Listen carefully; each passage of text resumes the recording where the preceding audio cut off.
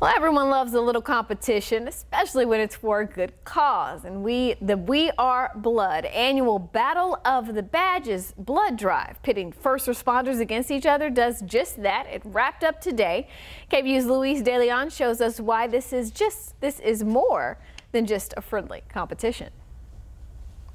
This blood donation center is one of 3 throughout Austin, but it's also home to the 11th annual Battle of the Badges, a week-long friendly competition among Austin's fire, EMS, and police departments to see who can recruit more blood donors. Every time you come in, it's a great thing.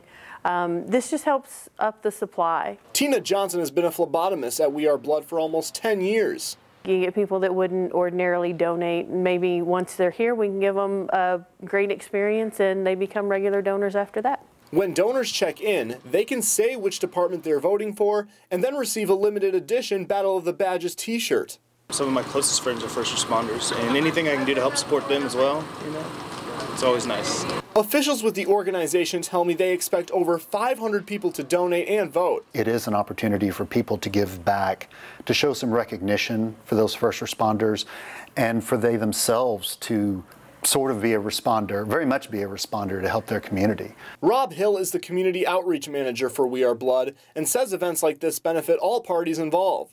Plus, on a day-to-day basis, they're out there and they see that anybody might very well be in need of blood. The donation center hopes events like this attract more donors. Blood donation needs to be an ongoing thing. We need to make a habit of it so that we always have a sustainable supply. A friendly competition for a bigger cause. It's only 5, 10, 20 minutes in your day sometimes. It's worth it. In Austin, Luis De Leon, KVUE News. Well, I know you guys are itching to know who the winner is. Well, you'll just have to tune in to KVUE News midday at 11 a.m. on Tuesday. We'll announce which first responder group wins live during the newscast.